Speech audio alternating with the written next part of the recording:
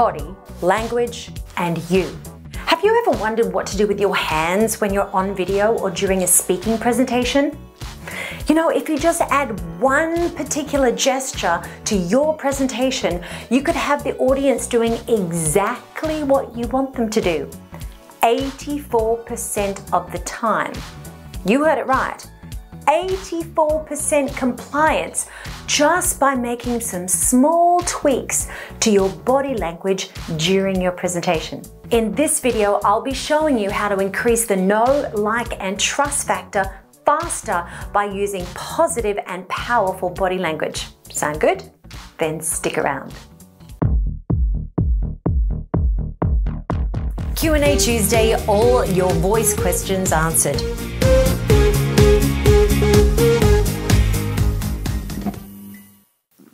Hi, I'm 𝒚𝒐𝒖𝒓𝒆, holistic voice and presentation coach, and I help business people speak up and out with confidence and competence on stage, on podcast, and on camera. You know, today we're speaking about body language. And when I mean body language, I'm including both the way that we hold and move our body and the way that we use our face and our hands. All of these elements are critical to making a good impression with your audience, but today I want to focus on the 3 simplest things that you can do to look and feel more confident in front of your audience so that you can win them over as fast as possible. Let's start with a short list of what not to do in a speaking presentation and why. Here are the biggest don'ts. 5 negative body language signals to avoid at all costs. You ready? Number 1, the fly swatter.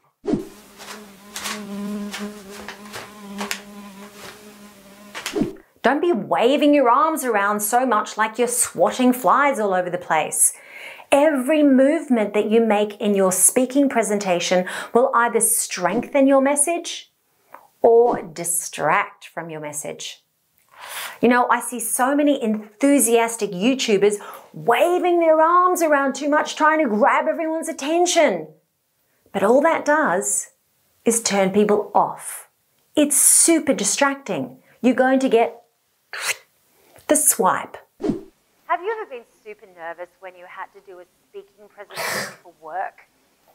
People are going to go to the next video because that is too much. It's not strengthening the message, it's distracting from the message. And the message is the most important thing. Number 2, the look of death. It doesn't matter how well you know your content if you're teaching it with the look of death. The look of death is when your eyes are dead, lacking in engagement, and you're speaking as though you're a deer in the headlights. Scared, as though you've just seen a ghost. You know, I see this so often in my students. They know their content, they're experts in their field, but as soon as that camera goes on, the look of death. When you have dead eyes, and doesn't matter how much you're speaking, people will not be able to connect with you because you are not connected to your material. It will make you seem like you're really insecure and really scared. Because that's what the look of death looks like. Deer in the headlights. Number 3, the back off. This is another common body language fault that I see in aspiring speakers when they're feeling a little bit of fear by standing in front of their audience. They literally come on and then they back away from the camera or the audience. When we back away, we're showing our audience that our fight or flight has already kicked in and we really don't want to be there. Don't give this clear-cut message of insecurity to your audience. They need you. They need your message. And you're there for a reason to change people's lives. So stand strong and deliver with power. The back off can also be heard in the voice. If you start a sentence strong and then lose confidence or lose breath support, then your voice might back off as well. This makes it much harder for people to hear you, and again, you're showing your insecurities to the audience. So be very careful when you turn up on stage or on camera that you don't automatically step back a few paces or move backwards away from the camera. I see it really often in my clients when they're first starting out. Stay strong, stay engaged with your content, and stay rooted to the one position. It will help you feel more confident and seem more confident to your audience. Don't back off. Number 4, the family jewels. Now, girls and guys, this one is for you. Although, I think the guys do this a little bit more often. Protecting the family jewels. When we're subconsciously nervous or insecure, we tend to want to hide or protect ourselves from potential threats or danger. The amygdala, the most ancient part of the brain, is the warning system that tells us when to run when it sees or hears or feels something that doesn't seem quite safe. You can override the need to protect yourself and your family jewels because it shows the audience how insecure you are, and it cuts off your energy to the audience with a closed position. So please avoid protecting the family jewels. More about that later. The last don't, number 5, is the dominatrix.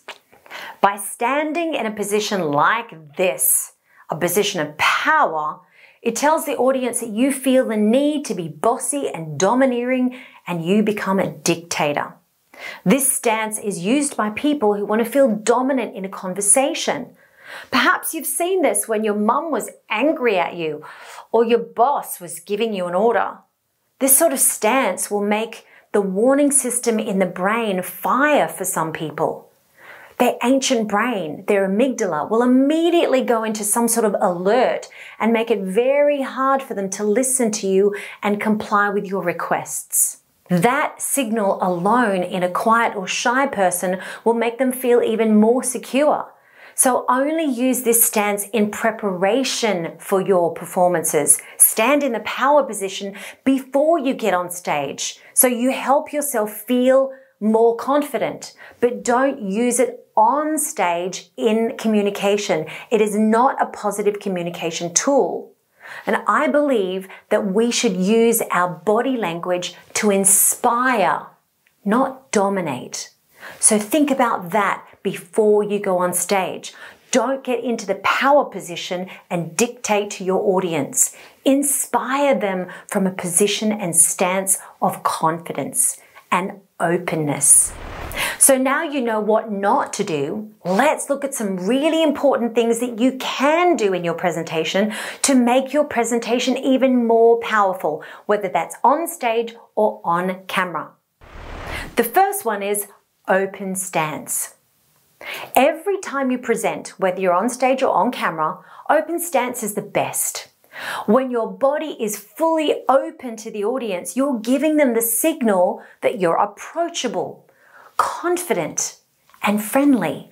This will immediately disarm the audience and remove any objections or triggers that they might have previously had.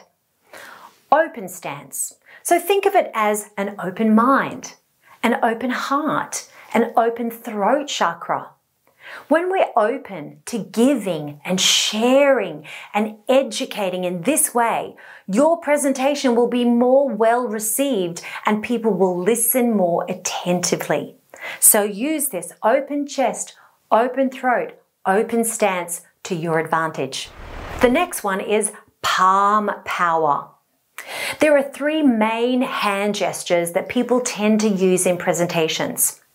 Palm up, palm down, and the point. The way that we use gestures is extremely important, especially when the audience are guaranteed to react in a certain way. Studies show that one of these gestures is much more powerful than the others. Can you guess which one it is? Let's do a little experiment so you can see and experience this for yourself. I'm going to give you a simple instruction in 3 different ways. I want you to tell me in the chat below what you notice when I give you instructions in a particular way. let's try number 1. You ready? I want you to go and get your phone. I want you to bring it back to your computer. Now get your voice recorder out and hit record. Okay? How does that feel to you as a listener? It sounds like I'm bossing you around, right? Or perhaps like you're in trouble for something, as though you had no choice. It's not a good feeling for the listener using the point. And when you speak and give directions with the point, studies show that there's only a 28% audience compliance with this directive. 28%, that's pretty low. So let's try it again.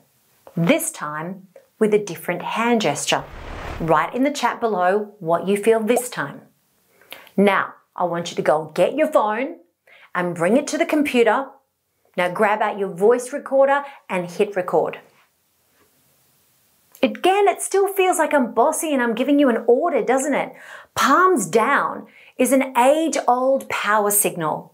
We have a lot of strength in that movement for pushing and exerting force upon something. So again, it's not great to use this in a presentation. This palm down hand gesture only gets you 52% compliance in any audience.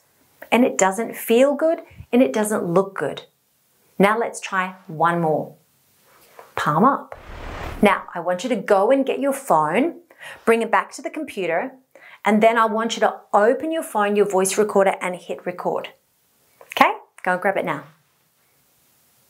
You can see that this way of using your hands, palms up, feels more inviting to the audience. It's not bossy or aggressive at all. In fact, it's like a welcoming gesture. I'm bringing you into my fold, into my circle of safety. And it's no surprise that using this hand gesture, palms up, has been shown to get you 84% audience compliance. That's a huge difference to the other two gestures, 84%. Now, the last thing I want to show you is a little stance called the Newsreader. This is great to use if you have no idea what to do with your hands and you're afraid that you might wave them around too much. This is what it looks like. You'll see this stance in a newsreader. If you want to feel and look more confident, more intelligent and calm when you're speaking, try the newsreader. If you don't know what to do with your hands, at least do this. Many of my clients are journalists, and because they need to deliver content that's dry and serious a lot of the time, they're taught to be very minimalistic with their hands. Less distracting. This is a very common hand position for a newsreader. Either this one, at waist level, or this one. This stops you from fidgeting and moving your hands too much. And this position, the steeple it's also called, makes us feel confident and calm, and it makes you seem like a deep thinker. It will also help you slow your breathing down and give you time to think when you're speaking. You know, sometimes less movement is more powerful. The only thing you really need to watch in this position is that you're not holding your hands too tightly and then you forget to breathe. Some people, when they grip their hands like this or pull their hands like this, it makes you hold your tummy too tight and stops you from breathing. So make sure you're grounding yourself, breathing normally, and just gently touching your hands together.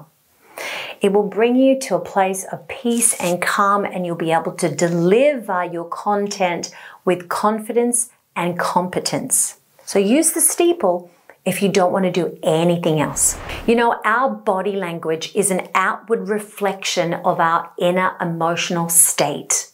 But we have the power to change our state. We can shape our state by changing our shape. Remember that. We can change our state by making a new shape. So that's it for this episode of the Voice of Confidence TV. If you found this helpful, please share this video with a friend. Maybe he could benefit or she could benefit from some of the tips inside this video too. Remember to subscribe to my channel and hit the bell so that you don't miss the next video. I'm Elisa James, your friendly neighborhood voice coach, and I will see you next time. Bye.